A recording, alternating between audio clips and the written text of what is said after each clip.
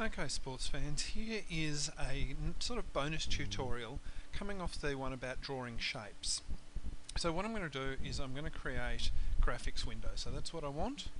And I can look down the side here and I can see background color. I don't want to set the background color, I want to set the width.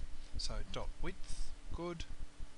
There you go. Actually, it doesn't tell me any information there, so I'm going to set it as equals 700. Graphics, I know works. Graphics window dot height, good, that worked. Equals 700. Let's just do a quick run of the code and see that works, that I haven't destroyed the syntax. Good, that did work. Okay, what I'm going to do is I'm going to create a loop. So, a for loop. So for, there we go, here's the syntax over the side, for 1 to 10, so I'll just use that. For I equals 1 to 10. Great. And then I'm going to close off that loop, which is end for. There you go. And in between it, so I'm going to say run this while I is 1 to 10, and I'm just going to, if I don't say, it's just going to be step 1. And in between, what I'm going to do is I'm going to have graphics window, draw, it's not draw, what is it? Rectangle? No? Graphics window, let's have a look and see. No, not background color, can resize, let's have a quick look, see if I can get the help to help me. No, background color's not it. I want to draw an ellipse. There you go, that's what I wanted. So I want to draw an ellipse, brackets, and I'm setting the coordinates. So let's say I want it to start 10 out and end 100 out. But what I want to do, and this is where my brainwave came in, is I want to mess with that a bit.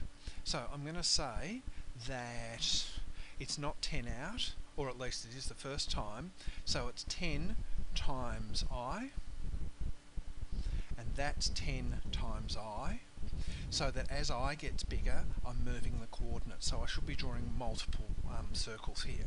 And I'll do the same with 100. Actually, I'm not going to do that. What am I going to do? So I'm going to say plus, I'll make that plus I, because if I keep timesing out those hundreds, that's going to get pretty big. But let's have a look at it as plus I. Okay, so let's run it and see if it works. Oh, there we go. I've got little circles going down and down and down.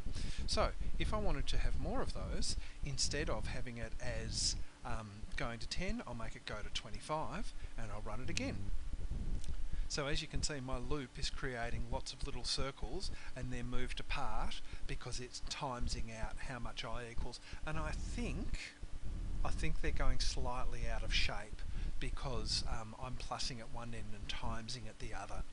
So let's have a look at step, and let's make them step 3, so that it doesn't just count from 1, 2, 3, 4, it counts 1, 3, 6 and so on.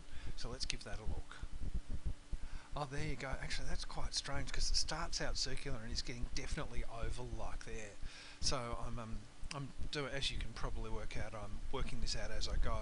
So let's go up to 40 because I'm betting that we're going to get a pretty distorted shape at the end. Oh, there we go. So I think we can go higher than 40. I think we can probably go to 50.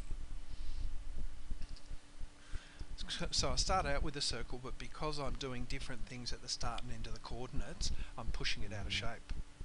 Well, there you go. I'm actually quite amused by that. So let's see what you can come up with to amuse yourself and perhaps me.